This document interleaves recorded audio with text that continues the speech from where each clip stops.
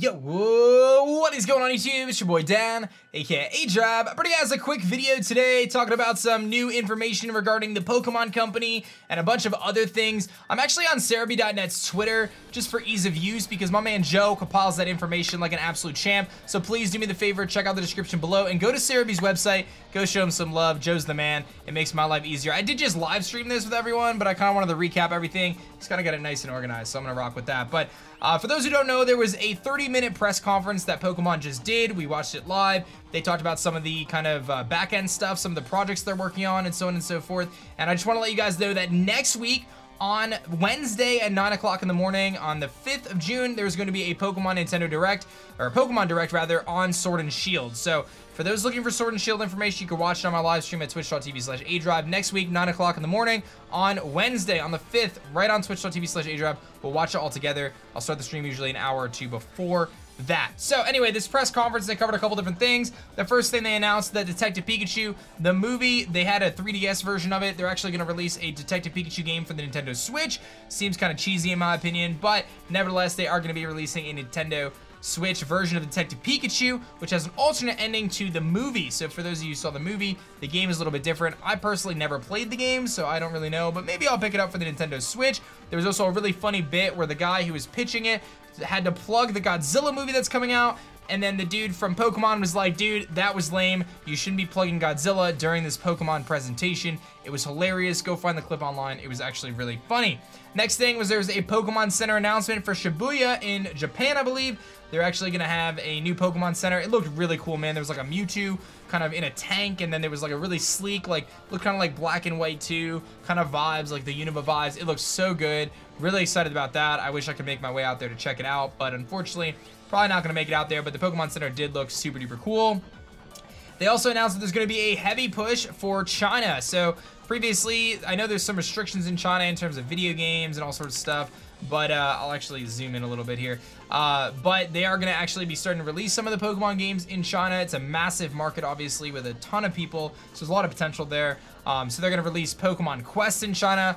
I'm really disappointed because Pokemon Quest is a pretty fun game, but they never released Generation 2 or any of the other generations, so definitely a big bummer, and the fact that they haven't done anything to update that, so really dumb there.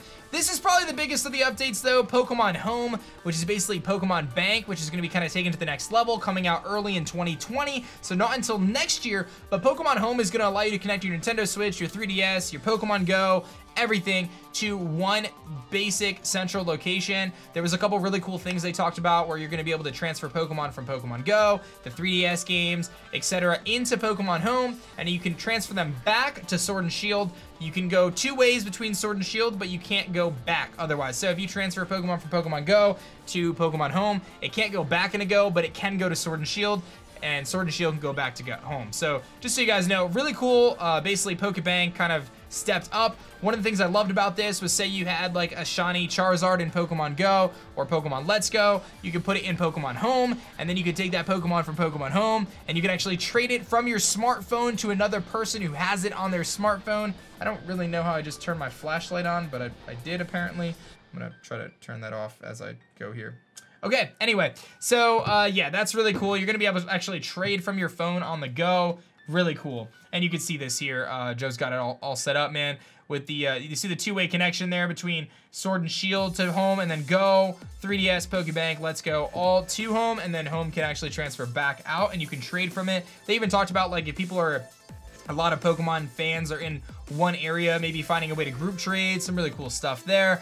Pokemon Home is going to launch in 2020, and this is probably the biggest one, is they announced Pokemon Sleep.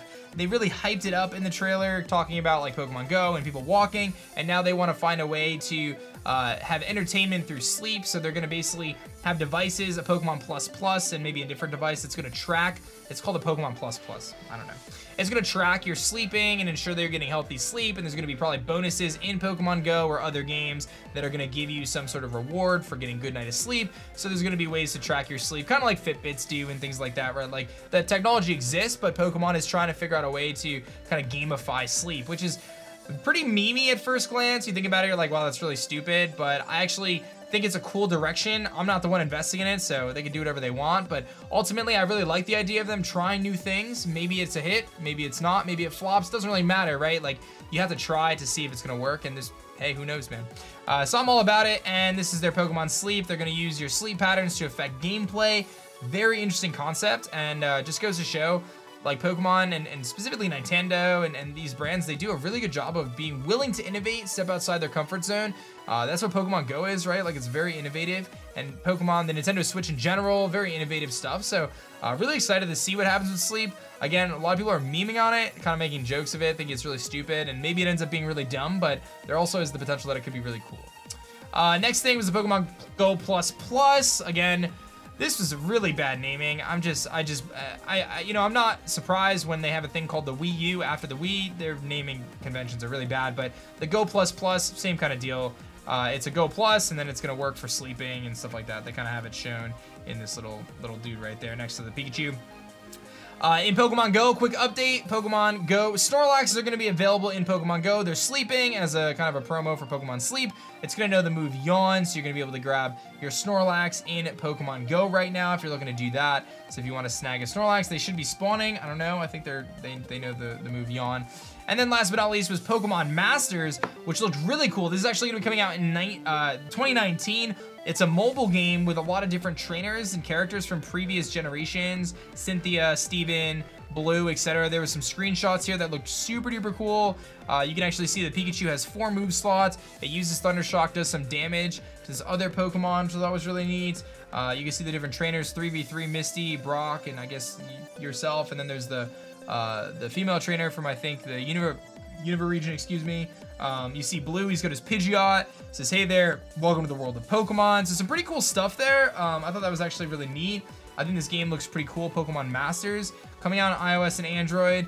And then the last thing, it says coming out, they're gonna talk more about that next month, maybe E3, maybe beyond, I don't know. And the last thing here, I'll load some new tweets here in case there's something new. But the Pokemon shirts are something, a lot of the people at the conference had these like Pokemon shirts on with tiny little Pokemon patterns on them. And they're gonna be releasing Pokemon shirts, which is gonna be a store that you can go online. You can customize these Pokemon kind of dress shirts with like collars and stuff. You can customize them and kind of do whatever you want with them. And order them for the original, I believe, 151 Pokemon. It's coming out in the US and Canada next. I think it's already out in Japan. But that's gonna be coming pretty soon if it's not already out yet. And then Joe's talking about the fact that he's going to have a Pokemon Masters page with everything updated there. So definitely some pretty interesting stuff in terms of this conference. Again, the big takeaway is next week is going to be the Pokemon Sword and Shield Direct. I'm definitely anticipating Legendaries release date. November 15th is my guess. Potentially some early game Pokemon, maybe evolutions, maybe some sort of insight into the storyline, or maybe one of the main mechanics. Will we get armored Pokemon? Will we get something else? There'll be plenty of videos regarding that next week, and maybe as we kind of head towards next Wednesday. So again, mark it on your calendars, Wednesday the 5th, twitch.tv/aDrive, 9 a.m. Eastern. I'm going to start a little earlier than that, but we're going to watch it together. It was amazing. We had a lot of people watching together tonight, so that was really cool. And then just to recap, Pokemon Detective Pikachu's coming out on the Nintendo Switch, new Pokemon Center, Pokemon Quest, and a big initiative to move Pokemon into China.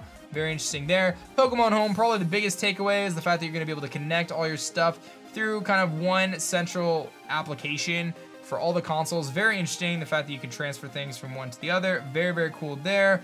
And then Pokemon Sleep, kind of crazy, but we'll see. I'm gonna reserve my judgments right now and kind of see what's gonna happen with Pokemon Sleep. There's some possibility. I don't know. Well, I'm willing to be open-minded for now. A little weird though. A little weird, but I'm open-minded. I try to stay open-minded with these things. Pokemon Go Plus, which is basically a Pokemon Go Plus, but it's gonna be able to function. Sleeping, you set it next to you, it hacks into your brain, and who knows, sends information to the government. And Snorlax is out in Pokemon Go, sleeping around. It's got the exclusive move Yawn. You can find them spawning, limited time. Go snag one before they're gone. I don't know if it's gonna be shiny or not. I don't think there's any reports of that yet. And then Pokemon Masters, what I think is actually the coolest thing, aside from Pokemon Home. This actually looks really cool. I'm very interested because they have to kind of find a balance where it doesn't take away from what the main series games are, but it's still really unique. I mean, this gameplay footage looks sick, and like there was this really cool animation of like Brock tearing his shirt off or whatever, and it looked, not that I'm interested in Brock, but it looked really cool. So some pretty interesting stuff. If you missed the conference, this video has it covered. Again, please show some love to Joe Merrick and SarahB.net. Thanks, Joe. Sorry I just jacked your Twitter for this video. I figured it was gonna make everyone's life easier and you get a little promo and everyone's happy, man. But I love Joe. He's a good dude and he's a great job running his website. Hope you guys enjoyed it. I'm gonna get to sleep, man. It's really late for me. I usually am not up this late, but late video for you guys. I hope you enjoyed the conference. And next week is the big hype baby Sword and Shield. I'm excited. My name is Dan. Hit that like button, subscribe if you guys are new, and I'll catch you guys on the next one. Peace.